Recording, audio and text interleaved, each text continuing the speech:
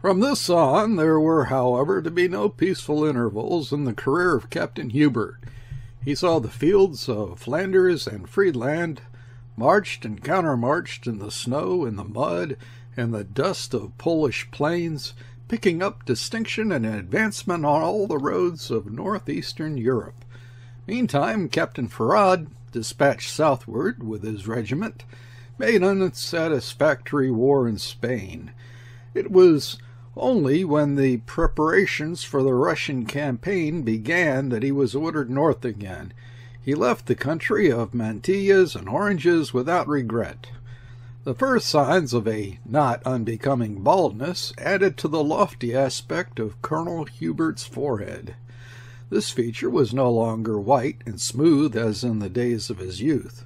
The kindly open glance of his blue eyes had grown a little hard, as if from much peering through the smoke of battles. The ebony crop on Colonel Conrad's head, coarse and crinkly like a cap of horsehair, showed many silver threads about the temples. A detestable warfare of ambushes and inglorious surprises had not improved his temper. The beak-like curve of his nose was unpleasantly set off by a deep fold on each side of his mouth. The round orbit of his eyes radiated wrinkles. More than ever, he recalled an irritable and staring bird, something like a cross between a parrot and an owl. He was still extremely outspoken in his dislike of intriguing fellows. He seized every opportunity to state that he did not pick up his rank in the interior rooms of marshals. The unlikely persons, civil or military, who, with an intention of being pleasant, begged Colonel Conrad to tell them how he came by that very apparent scar on the forehead, were astonished to find themselves snubbed in various ways, some of which were simply rude and others mysteriously sardonic. Young officers were warned kindly by their more experienced comrades not to stare openly at the colonel's scar. But indeed an officer need have been very young in his profession not to have heard the legendary tale of that duel originating in a mysterious and unforgivable offense. The retreat from Moscow submerged all private feelings in a sea of disaster and misery. Colonels without regiments, Hubert and Conrad, carried the musket in the ranks of the so-called Sacred Battalion, a battalion recruited from officers of all arms who had no longer any troops to lead. In that battalion, promoted colonels did duty as sergeants, the generals captained to companies.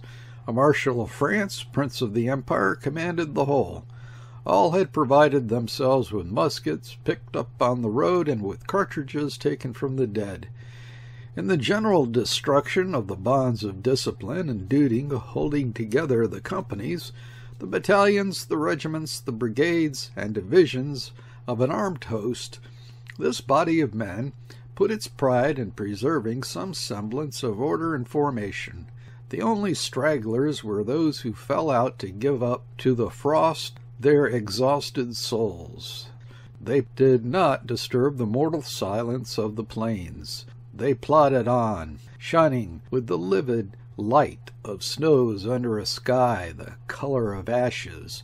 Whirlwinds ran along the fields, broke against the dark column, enveloped it in a turmoil of flying icicles, and subsided, disclosing it creeping on its tragic way without the swing and rhythm of the military pace. It struggled onwards, the men exchanging neither words nor looks. Whole ranks marched touching elbow, day after day, and never raising their eyes from the ground. And if lost in despair and reflections, in the dumb black forests of pines, the cracking of overloaded branches was the only sound they heard. Often, from daybreak to dusk, no one spoke in the whole column. It was like a macabre march of struggling corpses towards a distant grave. Only an alarm of Cossacks could restore to their eyes a semblance of martial resolution. The battalion faced about and deployed, or formed square under the endless fluttering of snowflakes. A cloud of horsemen with fur caps on their heads leveled long lances and yelled, "Hurrah! Hurrah!" around their menacing immobility, whence, with muffled detonations, hundreds of dark red flames darted through the air thick with falling snow. In a very few moments the horsemen would disappear, as if carried off yelling in the gale, and the sacred battalion, standing still, alone in the blizzard, heard only the howling of the wind, whose blasts searched their very hearts. Then, with a cry or two of "Viva l'Empereur," it would resume its march, leaving behind a few lifeless bodies lying huddled up, tiny black specks on the white immensity of the snows. Though often marching in the ranks or skirmishing in the woods side by side, the two officers ignored each other. This not so much from inimical intention as from a very real indifference. All their store of moral energy was expended in resisting the terrific enmity of nature and the crushing sense of irretrievable disaster. To the last they counted among the most active, the least demoralized of the battalion. Their vigorous vitality invested them both with the appearance of an heroic pair in the eyes of their comrades, and they had never exchanged more than a casual word or two, except one day when skirmishing in the front of the battalion against a worrying attack of cavalry. They found themselves cut off in the woods by a small party of Cossacks.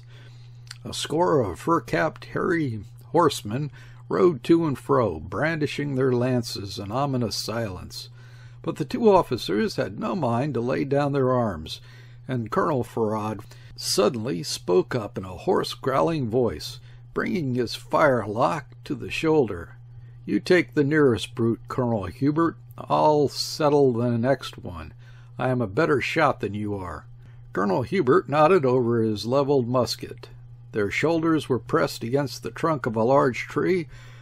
On their front, enormous snowdrifts protected them from a direct charge. Two carefully aimed shots rang out in the frosty air. Two Cossacks reeled in their saddles. The rest, not thinking the game good enough, closed round their wounded comrades and galloped away out of range. The two officers managed to rejoin the battalion, halted for the night. During that afternoon they had leaned upon each other more than once, and towards the end, Colonel Hubert, whose long legs gave him an advantage in walking through soft snow, peremptorily took the musket of Colonel Conrad from him and carried him on his shoulder, using his own as a staff. On the outskirts of a village, half buried in the snow, an old wooden barn burned with a clear and immense flame. The sacred battalion of skeletons, muffled in rags, crowded greedily on the windward side, stretching hundreds of numbed, bony hands to the blaze. Nobody had noted their approach. Before entering the circle of light playing on the sunken, glassy-eyed, starved faces, Colonel Hubert spoke in his turn. "Here's your musket, Colonel Conrad. I can walk better than you." Colonel Conrad nodded and pushed on towards the warmth of the fierce flames. Colonel Hubert was more deliberate, but not the less bent on getting a place in the front rank. Those they shouldered aside tried to greet with a faint cheer the reappearance of the two indomitable companions in activity and endurance. Those manly qualities had never perhaps received a higher tribute than these feeble acclamations. This is the faithful record of speeches exchanged during the retreat from Moscow by Colonels Conrad and Hubert. Colonel Conrad's taciturnity was the outcome of concentrated rage. Short, hairy, black-faced, with layers of grime and the thick sprouting of a wiry beard, a frost-bitten hand wrapped up in filthy rags, carried in a sling, he accused fate of unparalleled perfidy towards the sublime man of destiny.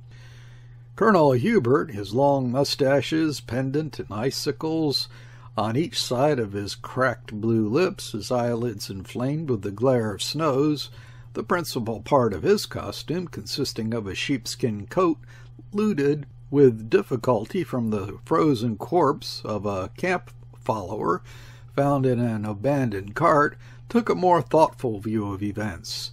His regularly handsome features, now reduced to mere bony lines and fleshless hollows, looked out of a woman's black velvet hood, over which was rammed forcibly a cocked hat picked up under the wheels of an empty army fourgon, which must have contained at one time some general officer's luggage. The sheepskin coat, being short for a man of his inches, ended very high up, and the skins of his legs, blue with cold, showed through the tatters of his nether garments.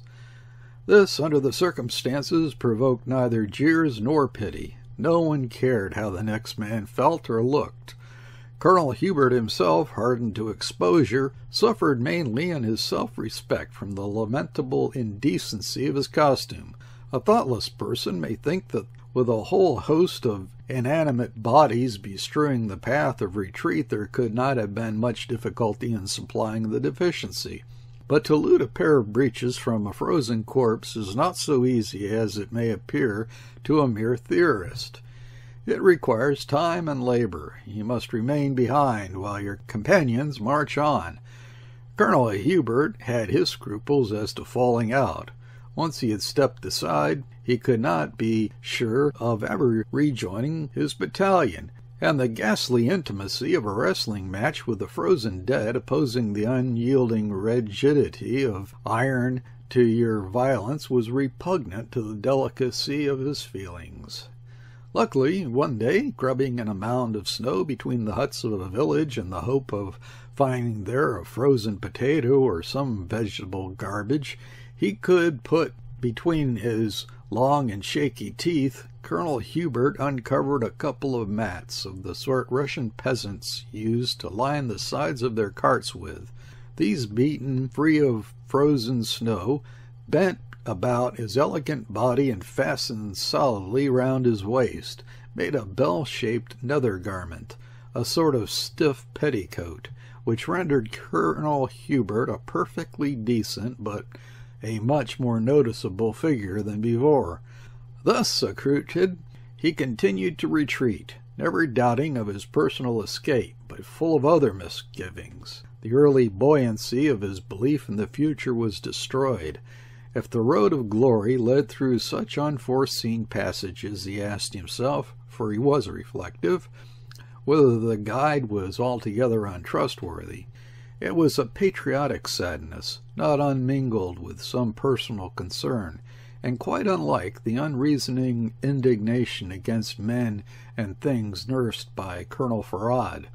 Recruiting his strength in a little German town for 3 weeks, Colonel Hubert was surprised to discover within himself a love of repose. His returning vigor was strangely pacific in its aspirations. He meditated silently upon the bizarre change of mood. No doubt many of his brother officers of field rank went through the same moral experience, but these were not the times to talk of it. In one of his letters home, Colonel Hubert wrote, "All your plans, my dear Leonie, for marrying me to the charming girl you have discovered in your neighborhood seem farther off than ever. Peace is not yet. Europe wants another lesson.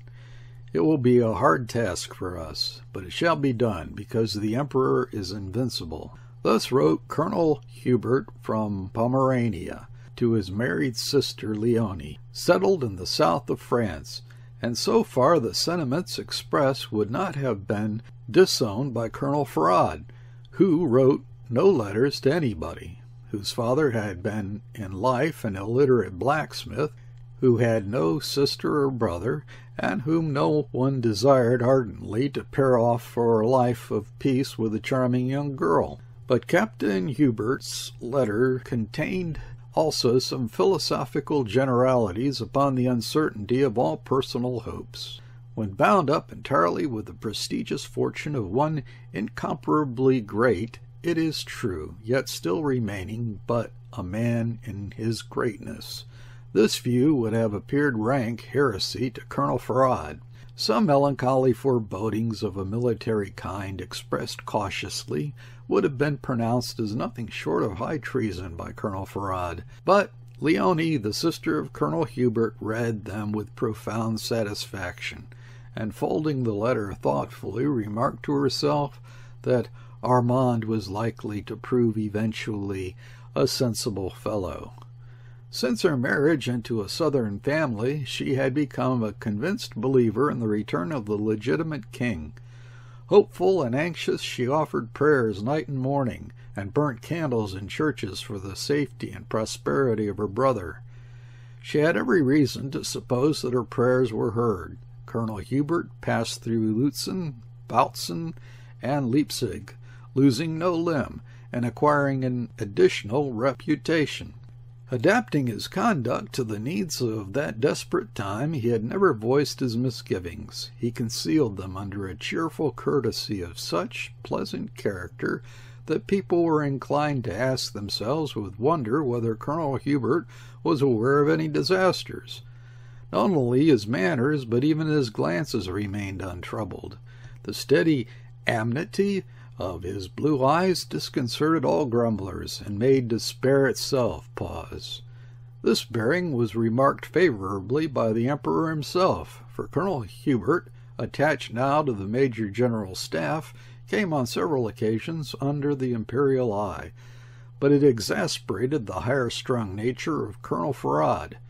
Passing through Magdeburg on service, this last allowed himself, while seated gloomily at dinner with the Commandant de Palais, to say of his lifelong adversary, "This man does not love the Emperor," and his words were received by the other guests in profound silence. Colonel Conrad, troubled in his conscience at the atrocity of the aspersion, felt the need to back it up by a good argument. "I ought to know him," he cried, adding some oaths.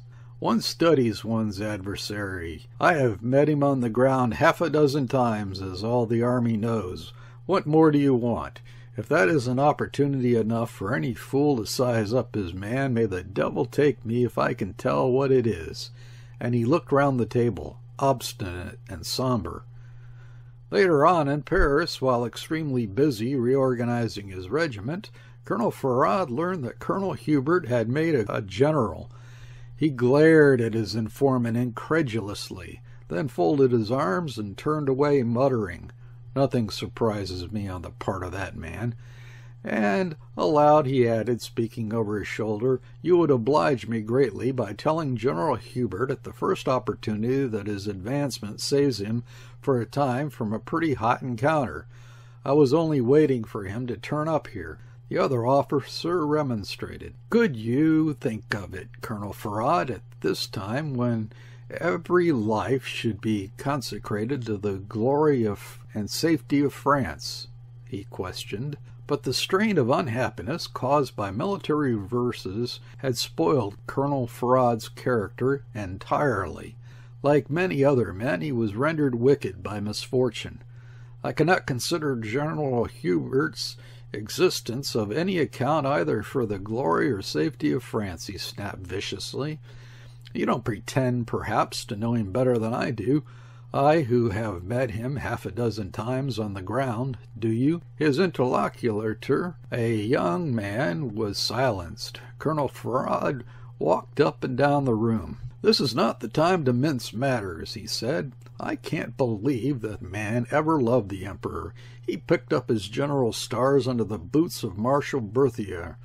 Very well, I'll get mine in another fashion, and then we shall settle this business, which has been dragging on too long." General Hubert, informed indirectly of Colonel Conrad's attitude, made a gesture as if to put aside an importunate person. His thoughts were solicited by graver cares. He had had no time to go and see his family.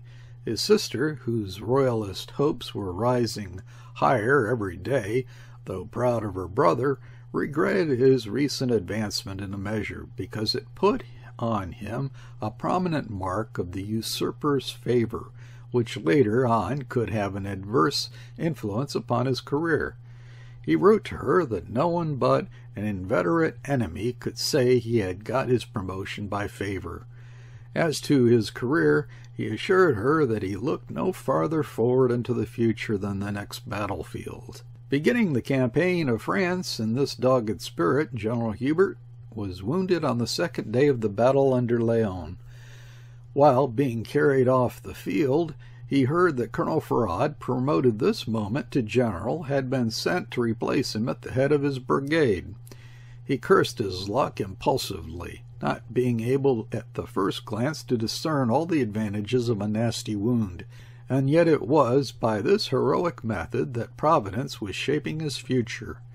Traveling slowly south to his sister's country home under the care of a trusty old servant, General Hubert was spared the humiliating contacts and the perplexities of conduct which assailed the men of Napoleonic Empire at the moment of its downfall.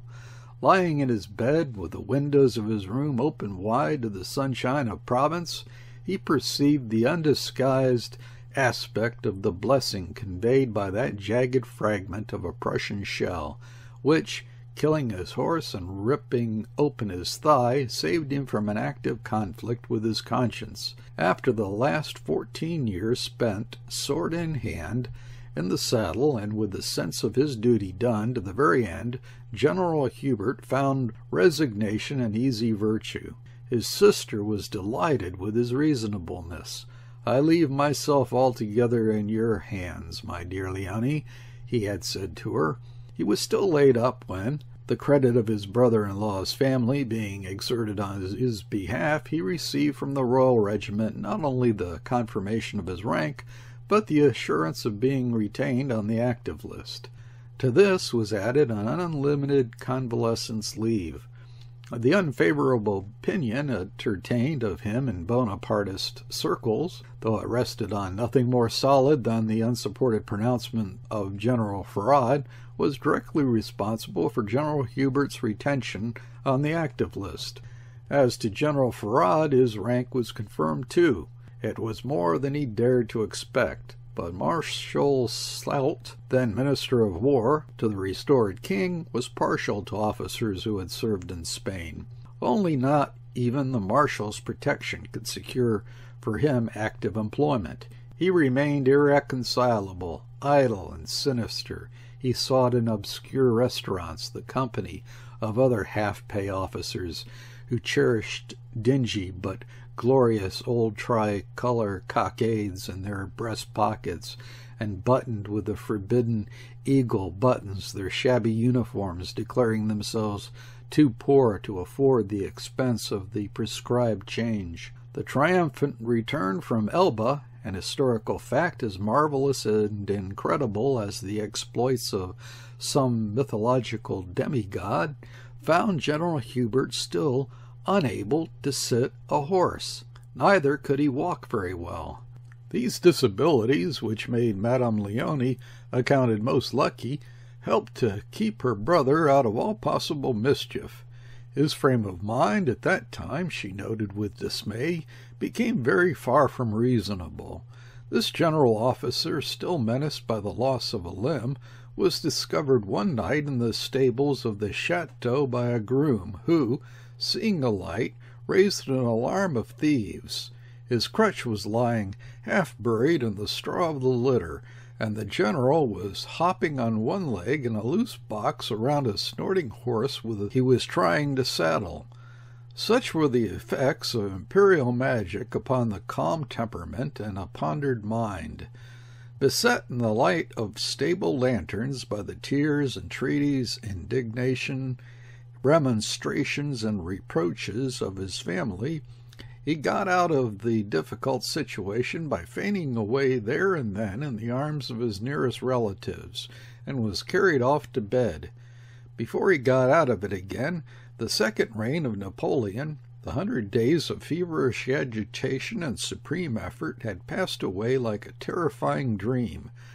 The tragic year 1815, begun in the trouble and unrest of consciences, was ending in vengeful proscriptions.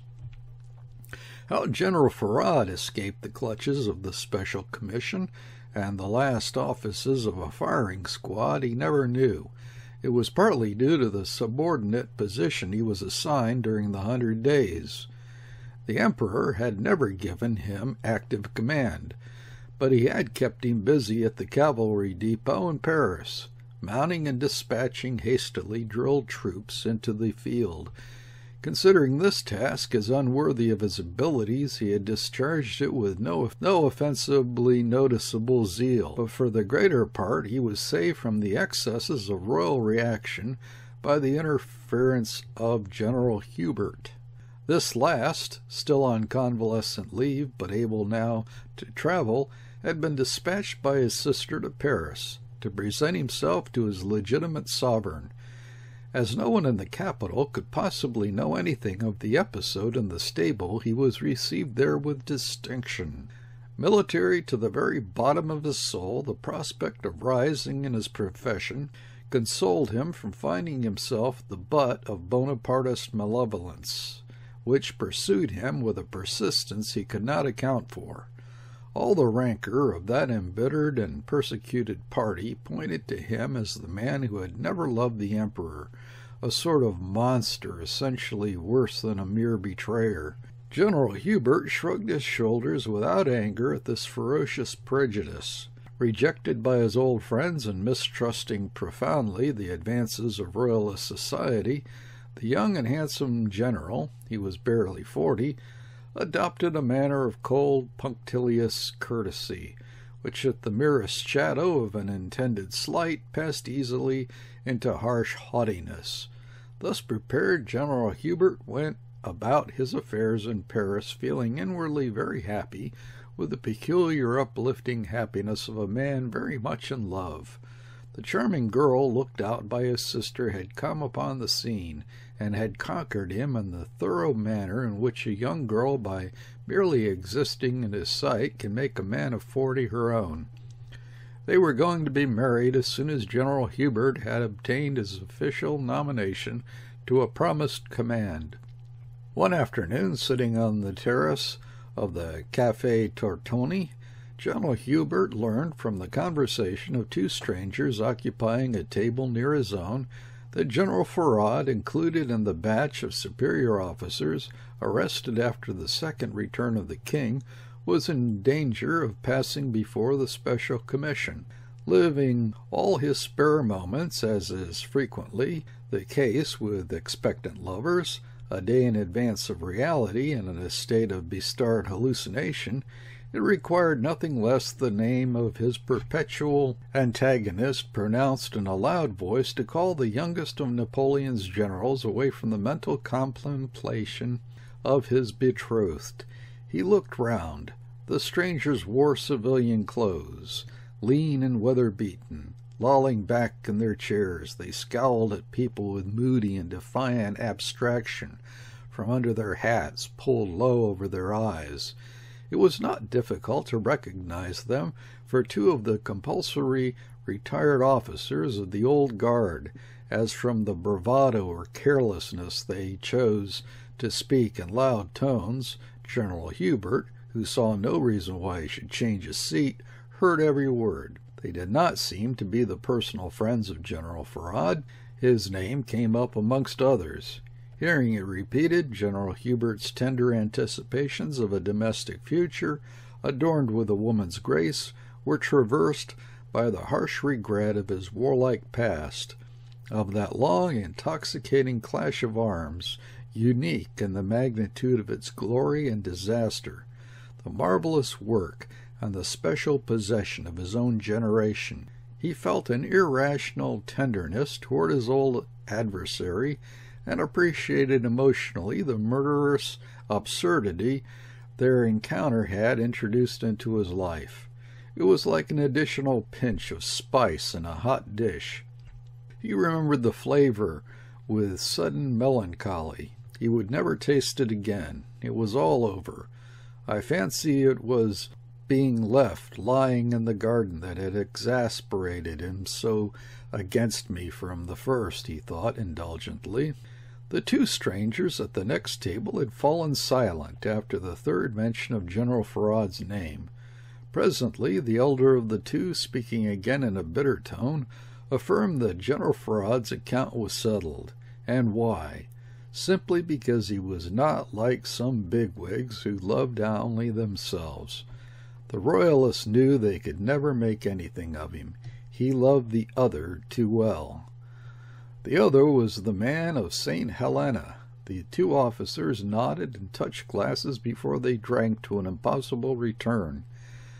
Then the same, who had spoken before, remarked with a sardonic laugh. His adversary showed more cleverness. "What adversary?" asked the young man, as if puzzled. "Don't you know? They were two hussars. At each potion they fought a duel. Haven't you heard of the duel going on ever since 1801? The other had heard of the duel, of course. Now he understood the allusion.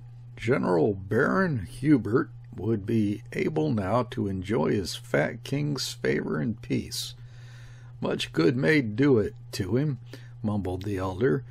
They were both brave men. I never saw this Hubert, a sort of intriguing dandy, I am told, but I can well believe that I've heard Farrad say of him that he never loved the Emperor. They rose and walked away. General Hubert experienced the horror of a somnambulist who wakes up from a complacent dream of activity to find himself walking on a quagmire. A profound disgust of the ground on which he was making his way overcame him. Even the image of the charming girl was swept from his view in the flood of moral distress. Everything he had ever been or hoped to be would taste of bitter ignominy unless he could manage to save General Farrad from the fate which threatened so many braves. Under the impulse of this almost morbid need to attend to the safety of his adversary, General Hubert worked so well with hands and feet, as the French saying is, that in less than 24 hours he found means of obtaining an extraordinary private audience from the Minister of Police. General Baron Hubert was shown in suddenly, without preliminaries, in the desk of the minister's cabinet, behind the forms of writing desks, chairs, and tables, between two bunches of wax candles blazing in sconces. He beheld a figure in a gorgeous coat posturing before a tall mirror, the old conventional Fauché, senator of the empire, traitor to every man, to every principle and motive of human conduct, Duke of Ortanto, and the wily artisan of the Second Restoration, was trying the fit of a court suit in which his young and accomplished fiancée had declared her intention to have his portrait painted on porcelain. He was a caprice, a charming fancy, which the first Minister of Police of the Second Restoration was anxious to gratify. For that man, often compared in wiliness of conduct to a fox, but whose ethical side could worthily be symbolized by nothing less apathetic than a skunk, was as much possessed by his love as General Hubert himself.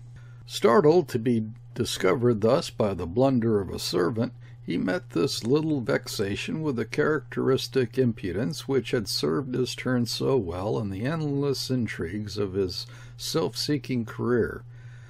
Without altering his attitude a hair's breadth, one leg in a silk stocking advanced, his head twisted over his shoulder, he called out calmly, "This way, General. Pray approach. Well, I am all attention." While General Hubert, ill at ease if one of his own little weaknesses had been exposed, presented his request as shortly as possible.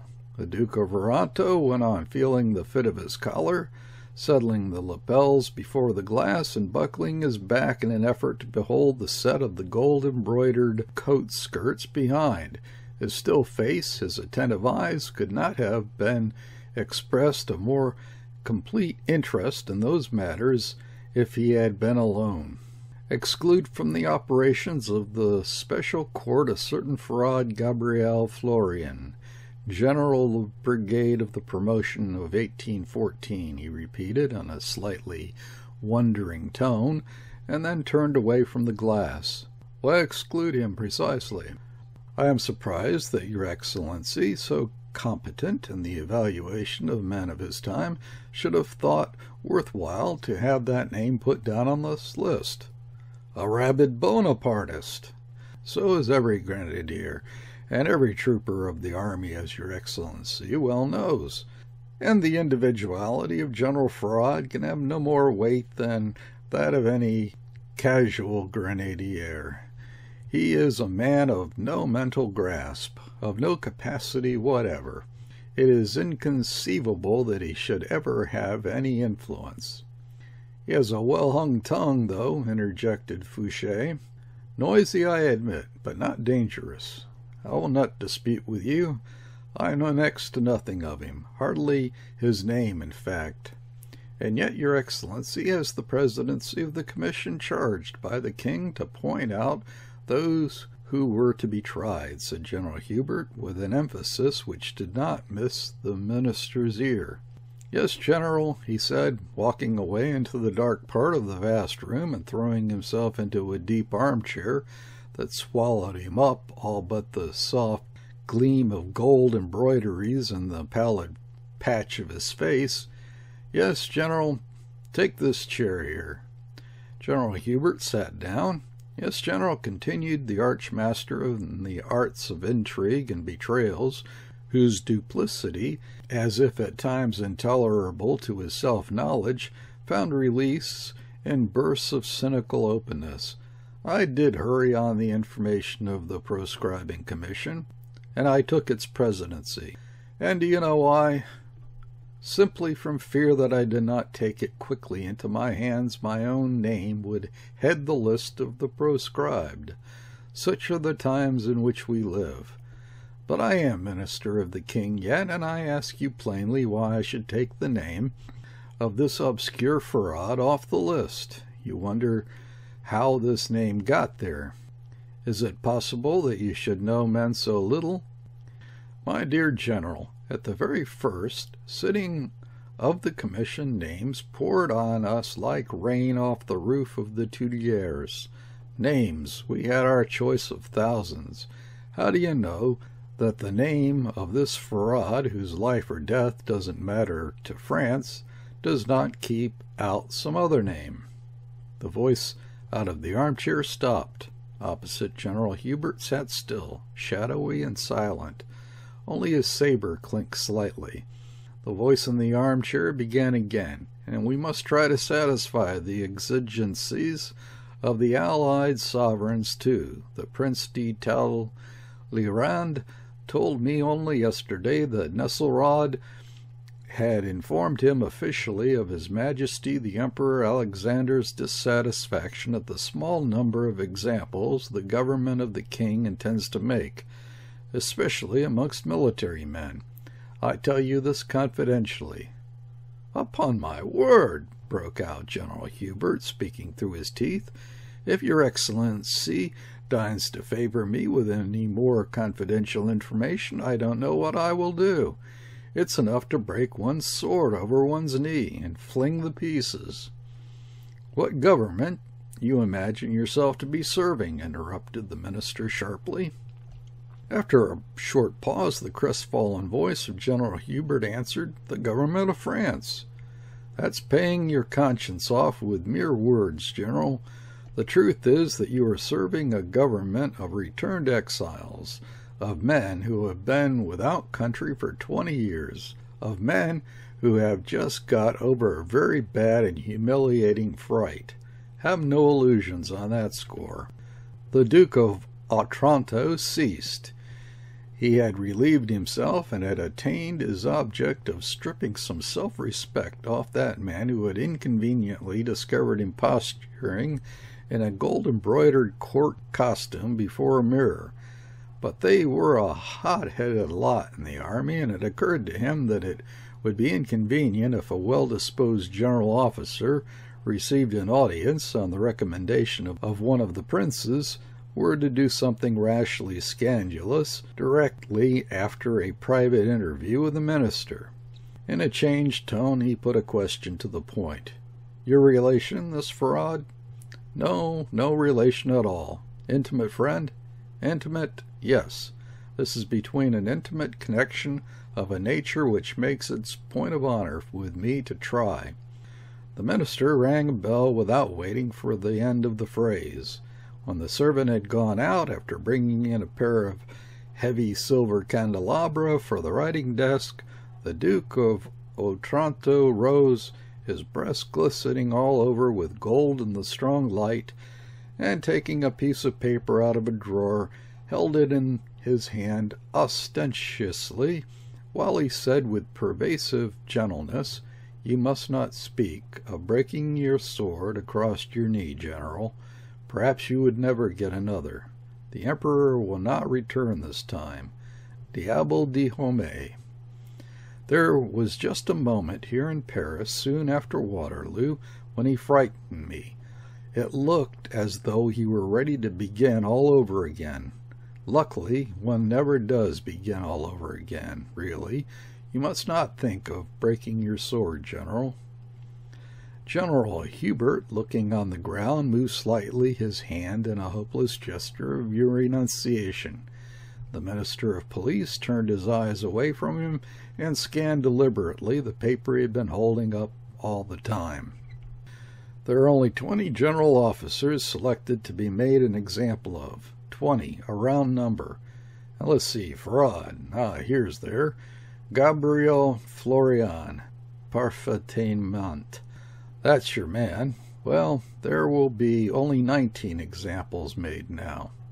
General Hubert stood up, feeling as though he had gone through an infectious illness.